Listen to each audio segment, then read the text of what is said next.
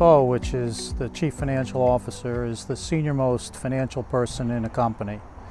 In small to mid-sized companies, that person could take on other responsibilities of people such as the controller, who would normally report to the CFO.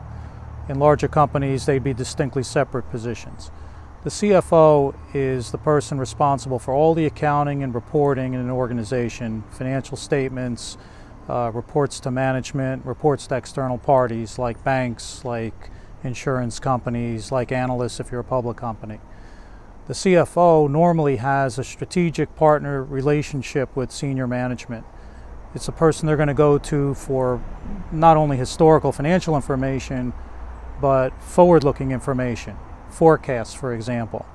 Banks in particular, if you have a line of credit, want to know what the next 6 months look like or what the next year looks like, so they can plan and ensure that they're going to collect any monies that you owe to them. So forecasting is a critical function of the CFO. Making sure that you've got good cash management practice, that's going to fall within the CFO. Making sure the money is there when you need it. But also, financial reporting, making sure the business is profitable, making sure that the financial condition of the business is strong and sound, making sure that whenever you have debt ratios, for example, or debt covenants, they're complied with. So this is the higher level strategic aspect of the financial organization.